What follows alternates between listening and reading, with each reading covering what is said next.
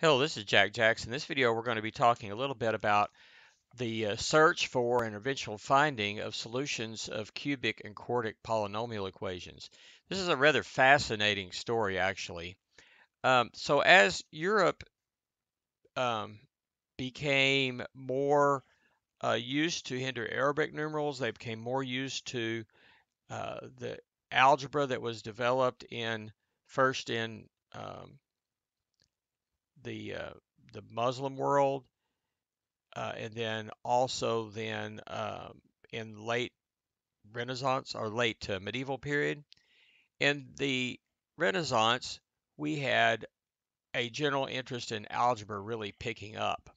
And in particular, we were looking at solving cubic and quartic polynomial equations. Now, to set the stage for what I want to talk about, I want to talk a little bit about mathematician employment and competition in the Renaissance a little bit. Now, today, most research mathematicians who are creating new mathematics are employed by universities. Some others are employed by governments, such as the National Security uh, Administration, NSA, in the United States, and by some businesses. But the biggest group of them are employed by universities. Um, Now, this is different than, say, just folks who are employed to teach mathematics at public schools, K-12 schools, private schools, and then also people who are primarily teaching at universities and colleges, community colleges, and so forth.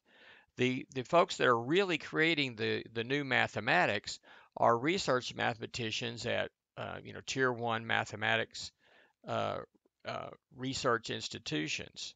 And their main job really is to create new mathematics, even though they may be doing some teaching as well. And the academic structure is set up to reward publication of results.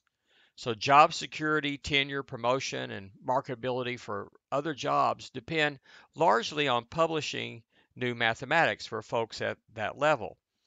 So mathematics advances are shared with the world via research journals. And not to say that there's not any competition, because there is, but the competition is more about who can get their results published first to be the first one to claim that they figured something out and then share it with the world. No one gets paid directly for publishing in a research journal, but they're rewarded indirectly through job security, tenure, promotion, and so forth. So there's definitely some incentive there to share your work. And of course, because of that, mathematics and other areas grows uh, a lot more rapidly because ideas are shared and people build upon the works of other folks.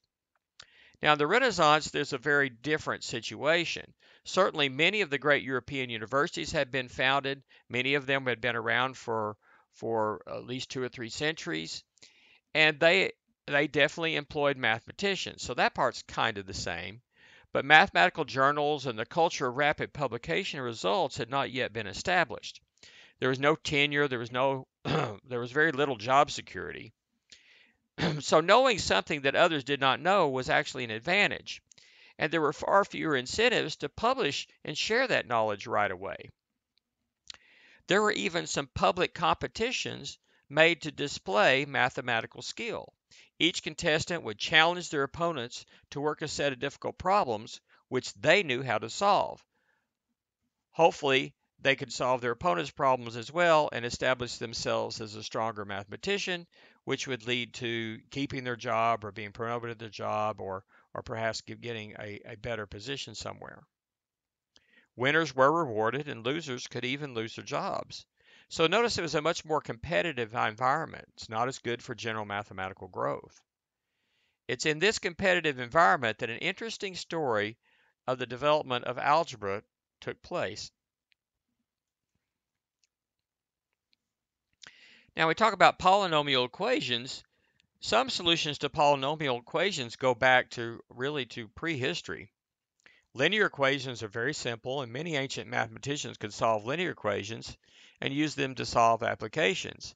Certainly ancient Babylonians, Indians, Chinese, Egyptians, and others all solved problems of these types, even though, of course, they did not use modern notation.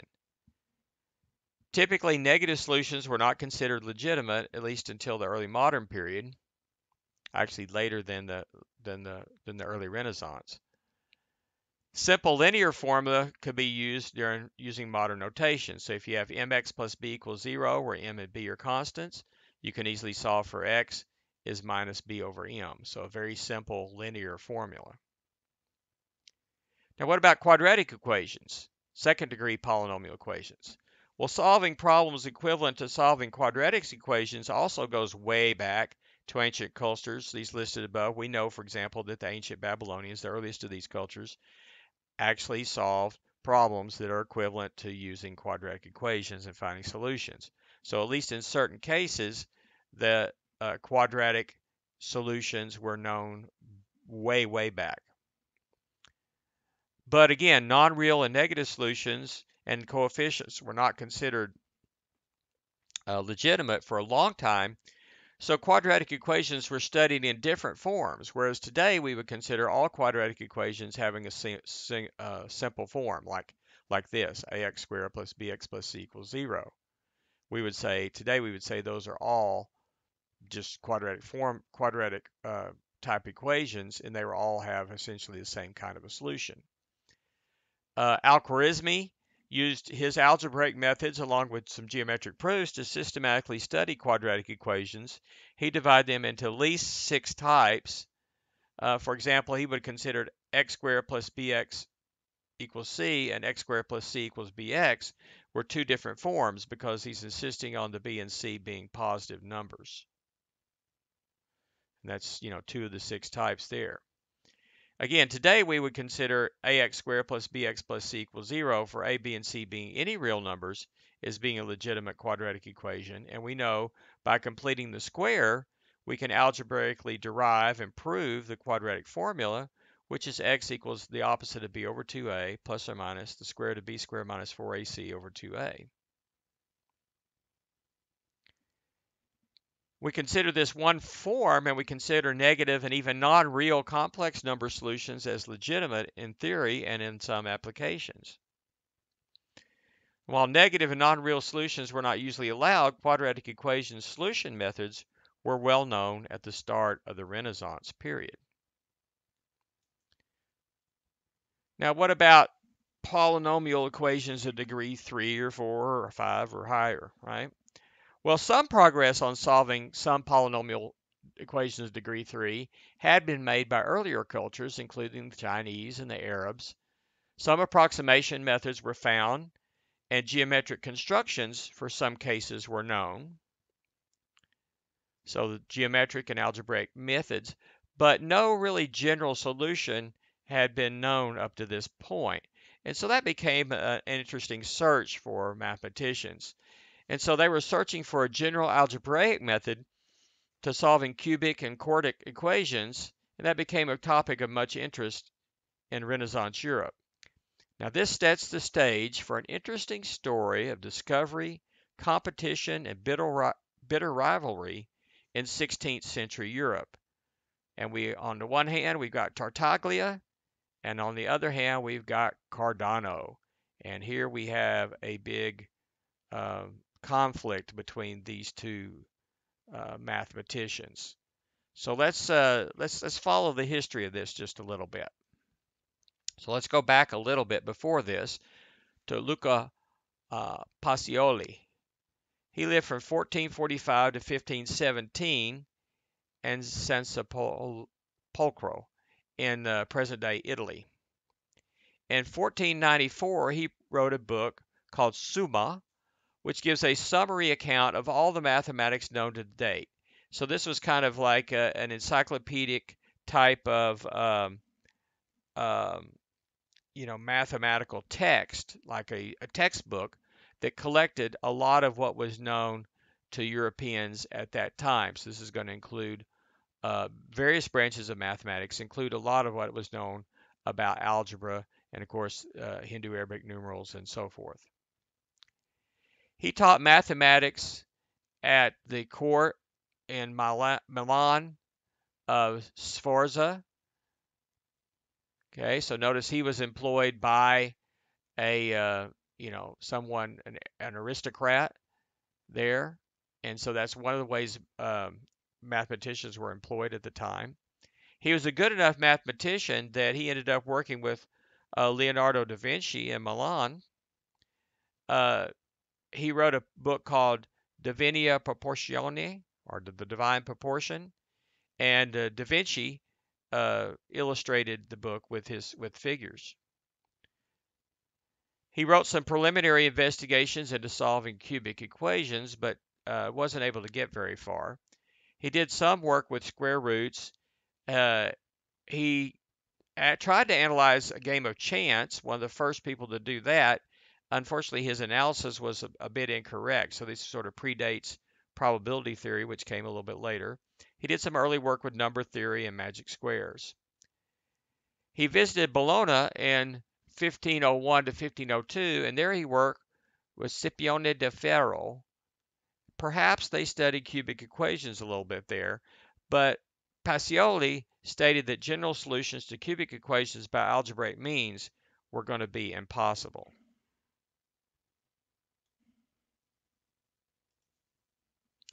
So that brings us to Del Ferro. He was born February 6, 1465, and died November 5, 1526.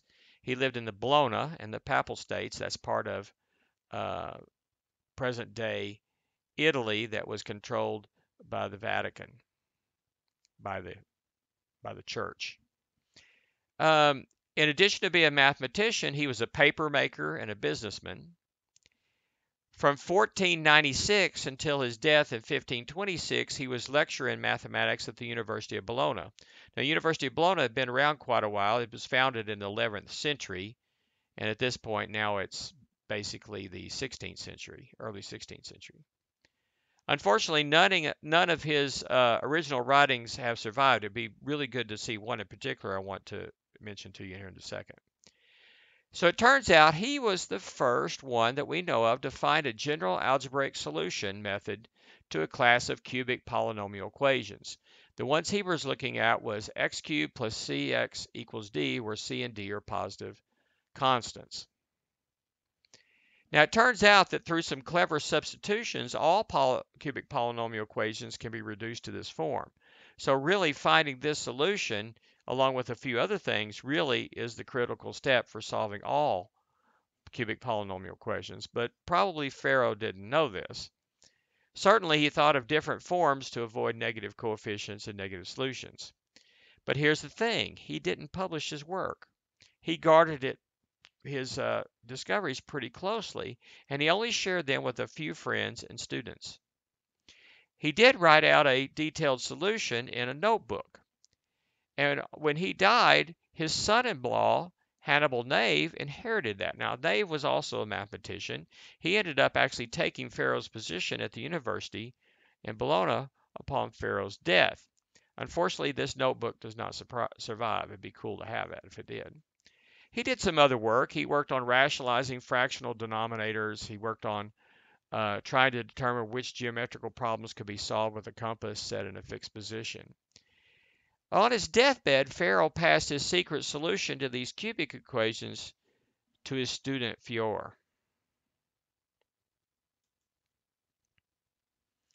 Now, we're going to talk about another prominent mathematician, Niccolò Fontana Tartaglia.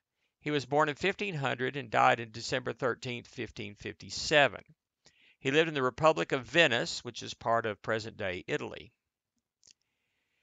Now, this particular area of Italy, if you look at let's just look back at a map real fast.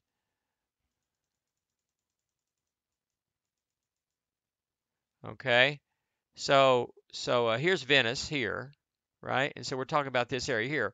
Well, we had French invaders, German invaders, people from the south. There was a lot of conflict in this area, okay? And in particular, he got involved with some a conflict with French invaders in 1512, so at the age of 12, and he got wounded pretty seriously with a sword wound into the face and almost killed him. And it left him with very much of a difficulty speaking. So he ended up taking the nickname Tartaglia, which means the stammerer. And so now he's known more by his name Tartaglia than his given name, Niccolo Fontana. And he always wore a beard to cover his scars. Now you see a bust of him there. Earlier we saw a picture of him here. Artist rendering. There's Cardano. We'll get to him in a minute. Now, what are some things that he did? Well, in 1537, he wrote a book called Nova Scientifica, applying mathematics to artillery fire. He was the first one to give firing tables. He wrote a popular arithmetic text. He was the first to translate Euclid's Elements to Italian, and he published Latin editions of some of the works of Archimedes. Now, Fior boasted that he knew how to solve cubic equations. Remember, Del Ferro told him that on his deathbed how to do it. And he had learned to solve one type from Del Ferro. That was the type of x cubed plus cx equals d. Remember, we're thinking of various different types based on making sure that the coefficients are positive. And of course, they're only really considering positive solutions. So ultimately, what happened was in 1535, there became a challenge between Fior and Tartaglia was arranged. Now, Fior was confident that nobody else could solve these types of equations, so he submitted 30 questions, and they were all pretty much about solving this type of cubic equation. Now, Tartaglia, for his 30 questions, submitted a variety of problems, and eventually he exposed Fior's mediocre mathematical ability. Now, Tartaglia had to solve a different type of cubic equation, one that looked like x cubed plus bx squared equals d, where b and d are constants. Now, of course, they wouldn't have written them this way. This is modern notation. And it turns out that just days before the contest, Tartaglia had a revelation, and he discovered how to solve Fior's case as well. So now he could solve all of Fior's stuff, but Fior had serious problems with Tartaglia's. So Tartaglia ended up solving all 30 of Fior's problems in under 2 hours, but Fior could not solve many of Tartaglia's problems, so he exposed Fior as being somewhat mediocre. Tartaglia was the clear winner and the champion of solving cubic equations at this point in history. And this led to his contact with Cardano. Here's another picture of Cardano, another drawing.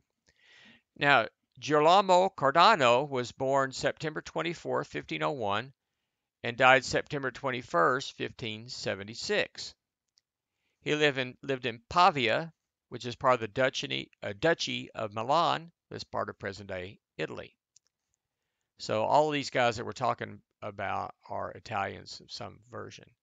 Now, you may see his name written other ways. In English, he's often referred to as Jerome Cardan. So in English text and so forth, you'll very often hear him just referred to as Cardan instead of Cardano. In Latin, it was Hieronymus Cardanus.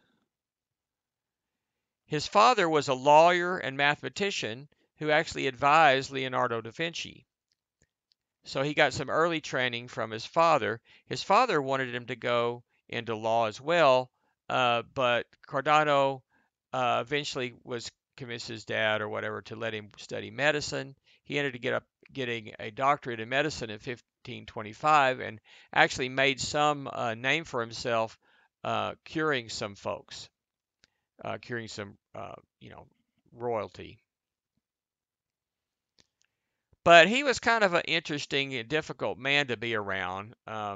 He was gambler at different periods in his life. He basically spent all his time playing games of chance and playing chess and gambling. He made use of his knowledge of some probability to help him gain an upper hand there, and he generally probably won more than he lost, but still, that's a tough life to be around. And he had difficulty keeping jobs, although he did have some good mathematical type jobs along the way. All right, so now let's go back to Tartaglia. In 1535, remember that was the year that Tartaglia trounced Fior in the challenge, Cardano heard about this and was interested and was trying to work on solving some of these equations himself, but he had not made as much progress. So he approached Tartaglia and started requesting that he let him know about his method of solving these cubic equations. And he said, I will publish it, but I'll give you credit to you, Tartaglia. And Tartaglia at first, and no way. And eventually, after some time, he relented and he says, okay, I'll give this to you, but only if you swear you will not publish it. I want to publish it in my own book. And Cardano agreed to that, swore an oath that he would not do that. Well, Cardano had a student, Ferrari, which I'll talk about a little bit on the next slide, and they, together, the two of them intensely studied Tartaglia's method of solving cubic equations. And not only were they able to understand it, they could work it out and see how to extend it to solve any form of cubic equation. Okay, and Ferrari even went a little bit further, we'll talk about in a minute. Cardano and Ferrari then visited Florence in 1543. And guess what? They were shown a copy, or not a copy, they were shown the actual notebook of Del Ferro by his son Nave. Well, they saw that Del Ferro had actually worked out all the critical pieces of solving cubic equations before Tartaglia ever did. Now, meanwhile, Tartaglia is dragging his feet on getting things published. So Cardano thinks this way. He says, hey, wait a minute. Tartaglia showed me his solution, but really, here's another solution. This is the same solution, but it's found much earlier by Del Ferro, and he justified that he could publish that solution and said he wasn't publishing Tartaglia's solution, he was publishing Ferro's solution. And so he did that in a very influential work called Ars Magna. That would be translated as the majestic arts. And so this is the first Latin treatise devoted solely to algebra. So a strictly algebra textbook in Latin. And in this, he did give appropriate credit to not only Del Ferro, but Tartaglia and his student Ferrari. So he wasn't claiming these things of his own, but he rationalized that he was not publishing the solution of Tartaglia, but rather publishing the earlier method of Del Ferro and the subsequent work of himself and Ferrari. So in his mind, he wasn't breaking his oath to Tartaglia. Of course, Tartaglia did not see it this way. We'll come back to that in just a minute. In this slide, I want to talk about Ferrari, Lodovico Ferrari. He was born February 2nd, 1522, and died October 5th, 1565. He lived in Bologna in the Papal States, present-day Italy.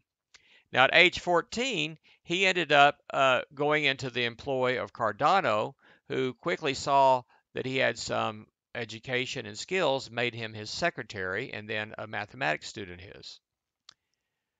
Eventually, Cardano resigned his post at the Piatti Foundation as a math instructor in Milan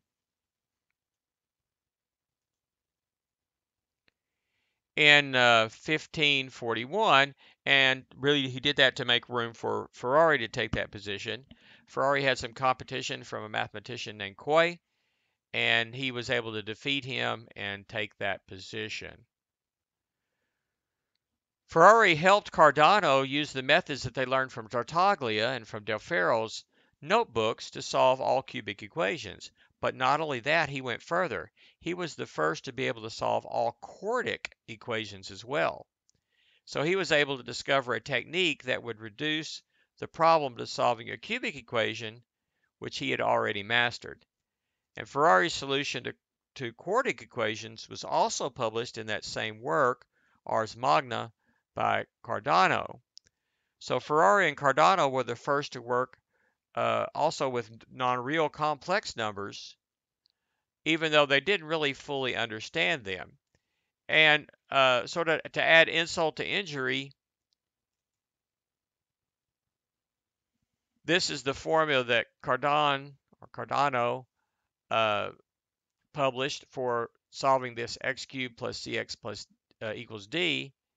It's equivalent to the method of Tartaglia, but is often known as the Cardan formula, even though Tartaglia came up with it first, or perhaps maybe Del Ferro came up with it before him as well. So now we've got a serious conflict, because guess what? This thing is in public, in print. This book has become very popular. It's a very important and influential book, and Tartaglia is ticked off. He was furious with Cardano for breaking his oath, and he repeatedly challenged Cardano to a contest. Cardano resisted. Tartaglia did not want to challenge Ferrari because Ferrari at that point was a relatively unknown. If he beat this relatively unknown, it wasn't going to gain him a lot. He really wanted his revenge on Cardano, but he did start corresponding with Ferrari, trying to goad Cardano into a competition.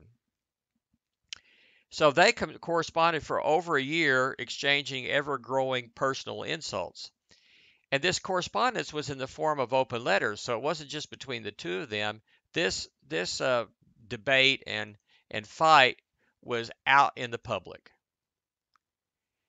In 1548, Tartaglia was given a good position in his hometown of Brescia, and they wanted him to settle this thing once and for all. And so now he was sort of forced to go ahead and have a competition with Ferrari. Okay, and so he thought he was up to the task, so they decided to have this competition. It happened on August 10th, 1548. And so he traveled to Milan and entered a contest with Ferrari. And Ferrari ended up winning the competition. He just had they both had a pretty good understanding of at least that one class of cubics, but Ferrari had a better understanding of cubics in general, and of course Ferrari had a better understanding of the quartic equations and so forth. And so although Tartaglia was a great mathematician, he ended up losing, and he suffered for it. He was been working for almost a year at Brescia, and he was not really paid the wages that he was promised after this loss, and he sued them and just never recovered from that. Ferrari was rewarded. He was offered multiple positions. He ended up taking one that made him the most money as a tax assessor to the governor of Milan. Ferrari retired young, had some money, and was able to retire young, but unfortunately his widowed sister perhaps poisoned him, killing him at a young age, and she did this to inherit his money. So she inherited his money and then got married shortly after that. So perhaps she poisoned him. That's not 100% sure. Now, it's unfortunate that they did not have a culture of sharing accomplishments and publishing results, because if they did, this unfortunate situation could have been avoided. Progress could have been made more quickly. Tartaglia could have published his works first, or perhaps even Del Ferro could have published his work earlier on. Tartaglia, Cardano, Ferrari could have built on each other's works, and that this whole thing would have been made more progress a lot earlier, and there wouldn't be all this problems. I want to mention one more mathematician in this video before we move on to the next one, and that is Raphael Bombelli. He was born January of 1526 and died in 1572. He also lived in Bologna, the Papal States. Now, he's a little younger than these others that we looked at least younger than Cardano. And he studied Ars Magna of Cardano and followed the conflict with Tartaglia and Cardano and Tartaglia and Ferrari. He was, among other things, a hydraulic engineer. He was hired by the Vatican to drain some swampy land and come up with a way to take care of that. And one of the things that he also did is he translated Diophantus Arithmetica, and from that he found a lot of really interesting algebra problems there as well. And so he decided to write an influential algebra book, and unlike Cardano's work, for example, Cardano's work was set to be, it was aimed at other mathematicians, that the top level mathematicians, to explain his method and so forth, but it wasn't really aimed at the masses. So Bombelli's book was much more aimed at the masses, much more like like a modern day college algebra book or algebra 1 or algebra 2 textbook, where it's aimed at teaching, sort of the general public how to do some algebra. He intended to publish the algebra text in 5 volumes. He ended up publishing the first 3 in 1572, and if you notice, that's the year he died. So he died before getting the last 2 published. He introduced more symbolism in there. That was a general trend during the Renaissance, to move towards more symbolism, and Bombelli was one of the ones that helped push that forward. His text was easier to follow than earlier texts and papers such as Cardano's Ars Magna. He gave, among other things, he gave rules for performing operations on negative numbers. Now remember, there were some folks in India that had done that quite a bit earlier, but this is the first real treatment of that in Europe. He was also the first ever to give a good treatment of complex numbers, to see how to take complex numbers and how you could do basic operations with them, add, subtract, multiply, and divide, and so forth. He showed that quadratic equations that were thought to not have solution had solutions, perhaps negative solutions or perhaps complex number solutions. And so he basically was able to show that all quadratic equations had solutions if you're allowed to look into the complex number system. Now, think of this, this is way ahead of his time in a way, because all of this was at a time when most mathematicians didn't even accept negative numbers, much less complex numbers, as being legitimate. So he was quite ahead of his time. But by the time that he published his textbook, we had a textbook available in Europe for doing algebra that was accessible to lots of folks.